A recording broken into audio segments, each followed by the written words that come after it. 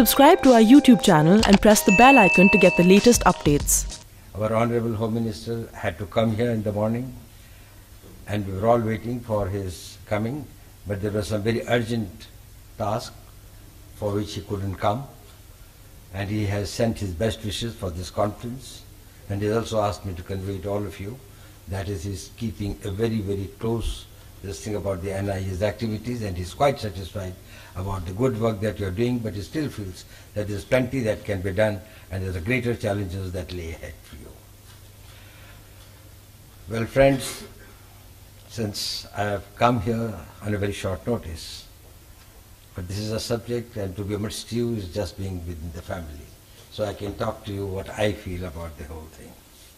So the first question that comes to my mind is that why are we here? Why are we, all of us, in this room? What are we doing here? Terrorism is nothing new. All of us have talked about it. There's a very special purpose, and I think it's a very, very important purpose. And I must compliment the NIA for having organized it. I think that this was the first time that we are talking about certain things whose import, though felt, was not operationalized. And now it is being operationalized. You know, to fight terrorism is a very abstract idea. It's a concept. It is a thought. There is nowhere as terrorism that you fight. Any thought, concept, philosophy that has to be countered needs its being split into an action plan. Adjectives have to be changed into the nouns and verbs. You take action only in nouns, and your actions are only in the form of verbs. So actually, you don't fight terrorism directly. You degrade terrorism by fighting the terrorist, by stopping his funding, by taking away his weapons, by foiling his plans, by defeating and degrading his capabilities to bleed you. And his basic intention to terrorize the civil society. You know, the victim of a terrorist is not the people that they kill, because they are dead already. How can they? Dead bodies are not terrorized anymore. It is the people who live to see those deaths who are terrorized, and when the civil society is terrorized, the pressures are built on the government, and so the governments can be made to change their policies and appease the terrorists or concede to what their needs and requirements are or what their demands are. And this is what has to be denied to them. And in this denial, actually we think that there is only one action involved, that is we fight the terrorists on the streets or in the encounters or in the jungles or in the ravines, and thereafter we kill them. No, that is a very, very mistaken this thing. Terrorism is fought under three different silos. And all these three are most important. The first and the most vital is to know who is the terrorist. What is he planning? Who are his targets? Where is he getting his weapons? Where is he stored them? Who is giving them money? Who are their overground supporters? Which are the countries, if at all there are any foreign sponsored terrorism? And we know that today terrorism is one of the phenomena that is supported and gets its support and sustenance from the sources abroad. So it is very important first to know about terrorism. That is a wide field and a branch by itself. But then the point is this: the knowledge is not sufficient. What do we do with that knowledge? So we have to take action on that knowledge. And then it is the terrorists that we try to degrade, we try to neutralize. It is their weapons that we try to seize. It is their sanctuaries that we try to destroy. It is their training centers and others that we try to target. So the whole gambit of activities that go in the field of what we call as a physical action. But it doesn't end here. There are a large number of knowledge that is left and the evidence that is left that has got to be taken, particularly in a democracy, to the court of law, and we have got to find that what action we can take against those people who are either left out, who have been providing them shelter, support, ideological guidance, and also some of them who have been the active members of these terrorist groups. This is the most important aspect which in the long run finishes terrorism.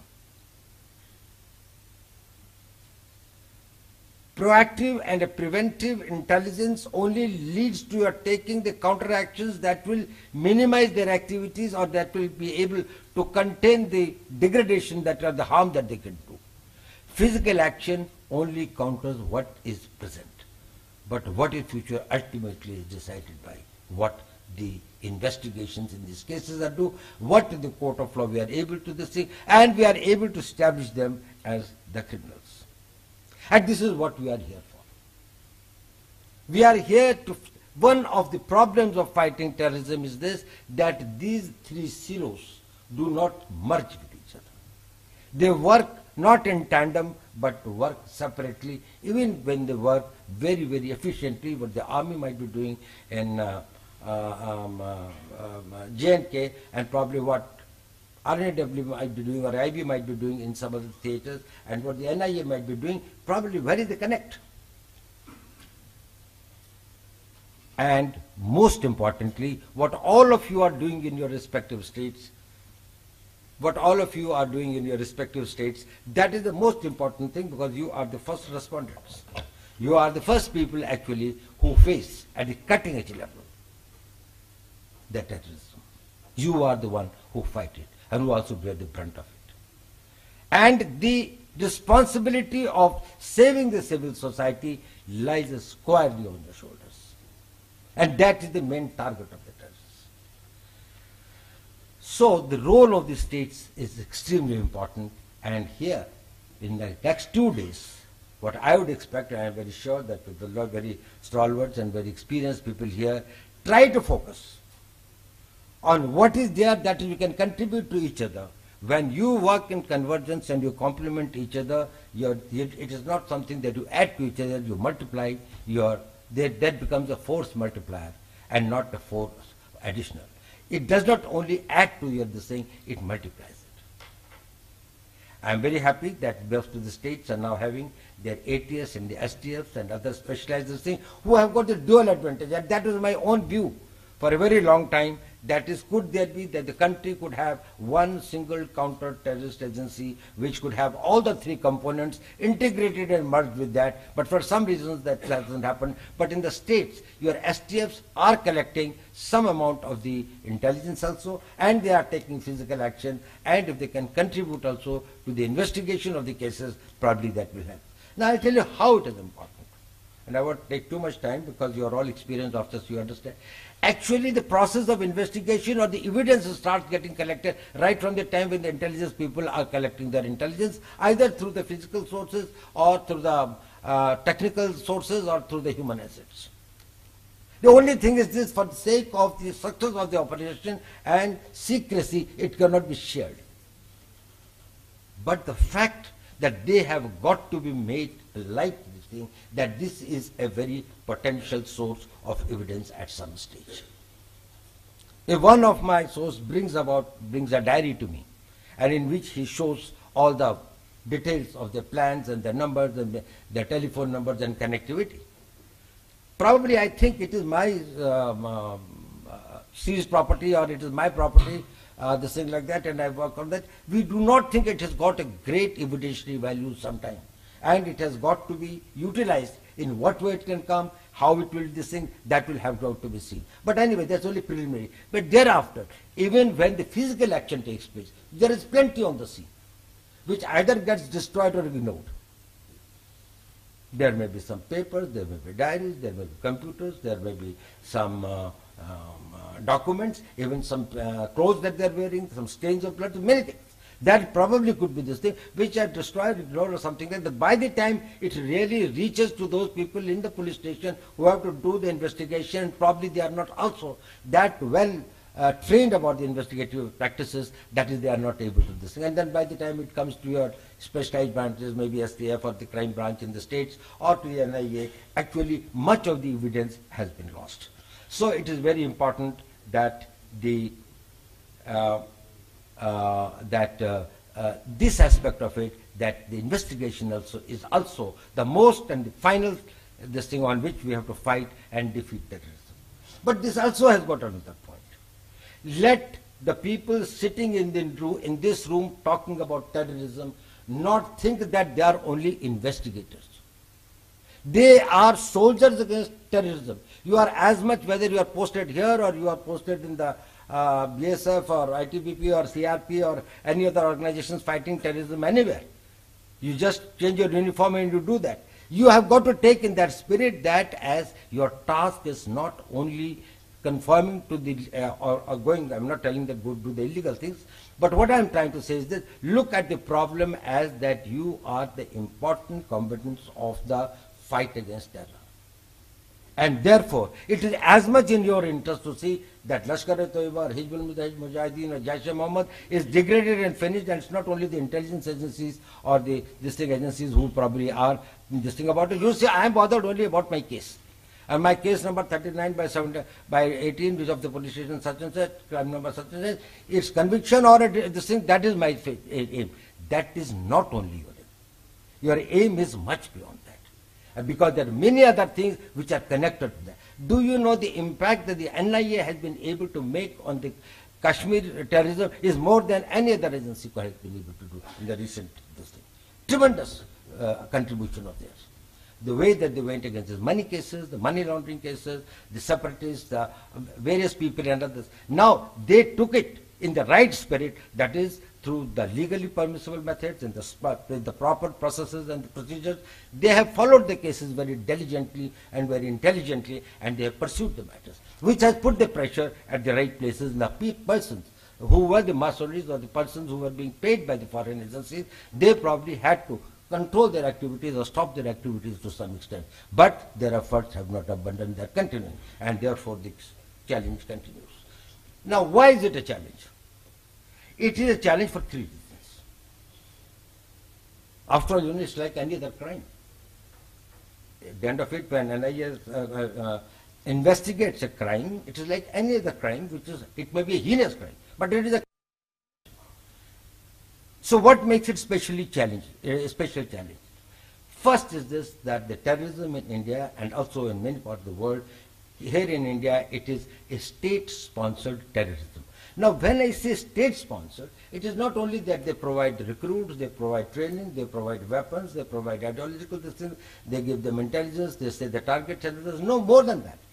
They also give them the higher degree of deniability and the resources and the technology by which the investigation agencies are not able to figure them out or degrade them or find their tentacles, because that can seriously impair and weaken the movement. So the state sponsorism, it is just like if a criminal, as it is a dreaded criminal, or somebody powerfully supporting. When some powerful people start supporting, a state starts supporting the criminals, and some of the states have mastered their this thing in that. And here, in our case, the Pakistan has made it as a part of its, as an instrument of state policy. So that makes it a very great challenge.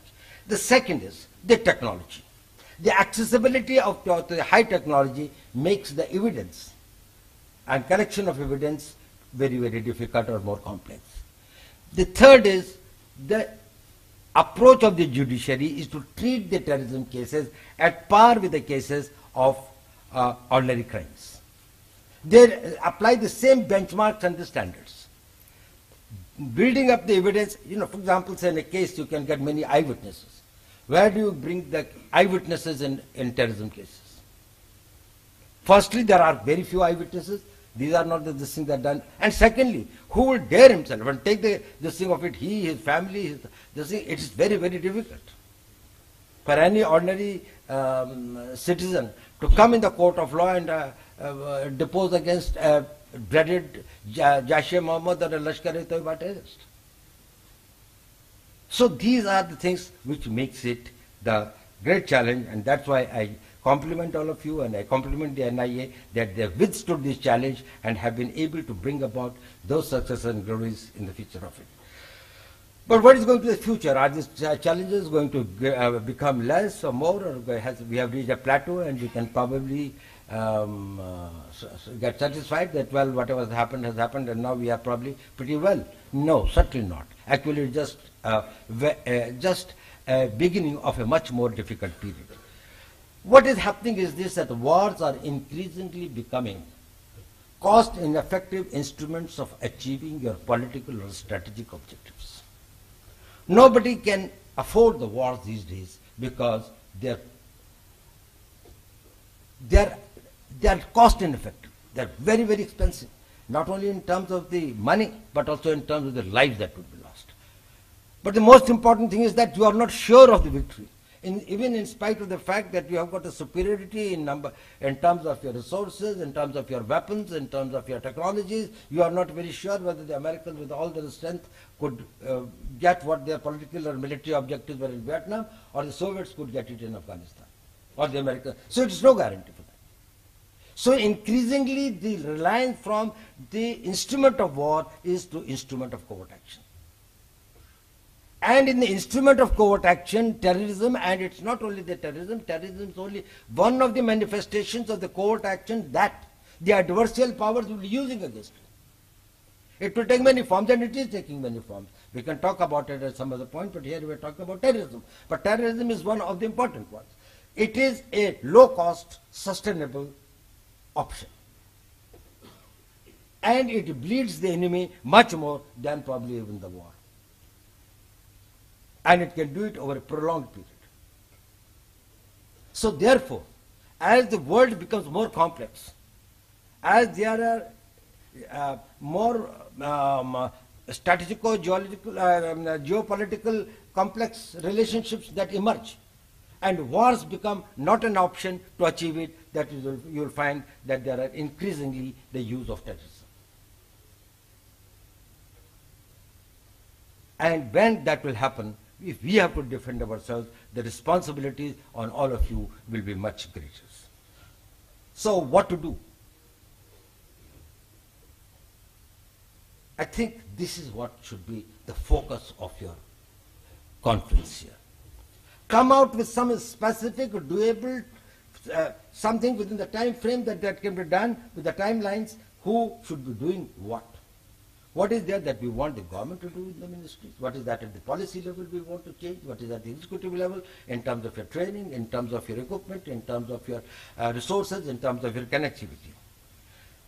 For example, I think one of the important things is how do you bring about greater convergence? And this convergence is between the center and the states, between the different organs of the people who are fighting terrorism, including, for example, for that matter, the media.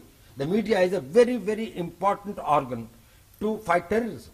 Why do terrorists kill? You know, as Margaret Thatcher had said, that if the terrorists take action and the media is quiet about it, terrorism will end. They do it for publicity, because then only you can terrorize people. If 10 people are killed somewhere in a very gruesome way and nobody comes to know about it, nobody is terrorized. When somebody's son is kidnapped and then killed while going to school by a terrorist, then a mother who is probably 500 miles away from there, she gets terrorized. Could it happen to my son also? But if it doesn't know about it, it doesn't happen. Is it that is we have to change our media policy, we have to be more transparent with them, tell them and take them into confidence? Since we can't tell them many things, and since we don't tell them many things, they probably speculate and at times give us the information and carry the information, which creates terror in the society rather than prepare the society to fight terror. So the perception management is also an important part. There are many other aspects that you will have to see. Is there that anybody who is dealing with the terrorism, there has got to be somebody authorized and trained to interact with the media and let them the first to give their idea, give their facts of what exactly had happened and in what way it has happened, why it has happened and what can be done and what the government is doing about it. Probably they will be very supportive. Whenever you have taken them into confidence, they are very, very supportive. Because they want the society to know the right thing. Everybody has known that the bomb blast has taken place. And they say, if you don't give them any figure, well, they think that probably 500 have died. You tell them, no, only 2% have died. Yesterday there was, I think, one small infructuous blast, which actually couldn't take place. It was on the CRP, this thing, probably it had gone about 200 meters away, ahead. before the blast physically took place. So there is this thing about this media policy or something. Similarly, working in the different silos, probably what can be the other change in their standard operating procedures, that is, in case there are intelligence reports, is it that the part of this intelligence reports are shared with the concerned states and things like that in a way that they can operate and prepare themselves for that. Similarly, about the use of technologies, building about your data banks, sharing of the data banks. I hope that now that the new grid is coming up and now that the greater connectivity among the police forces, that will improve the matter. Also the legal empowerments. Well, some of the things have been done, and I have been given some legal empowerments by the government, and the government is quite determined and committed to do everything possible to make it as strong an agency as possible. Probably there may be something more that you people coming from the field might be thinking could be useful. Probably in your day-to-day working in fighting terrorism as the police officers, you might be thinking that, well, certain amount of the empowerments